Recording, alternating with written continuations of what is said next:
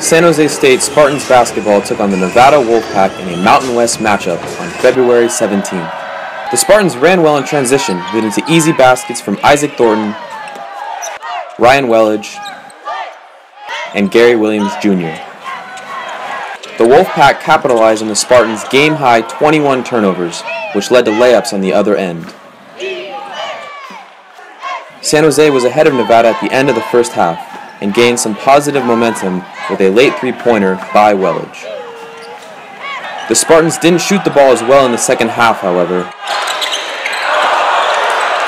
and a few late misses sealed their fate against the Wolfpack. Frank Rogers and Ryan Wellage led the Spartans in scoring with 14 points each.